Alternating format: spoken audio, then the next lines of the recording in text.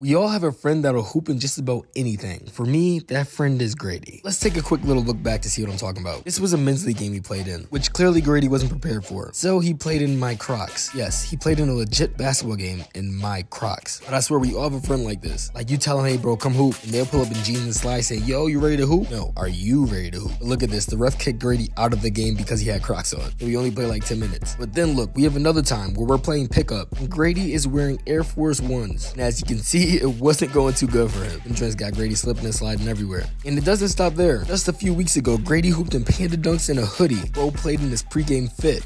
Nah, I don't know what that layup was. Look, bro out here taking charges. Nah, this is crazy. Everybody has a jersey, shorts, and sneakers, and Grady has a fit on. What could Grady possibly do today? Well, today Grady hooped in N1 basketball sneakers. I mean, hey, at least they're meant for basketball, right? Look at this. I found him early. Grady 3-ball, cash. Okay, now this next play is funny. Ray passed Grady the ball to make another pass. Grady said, nah, I got it.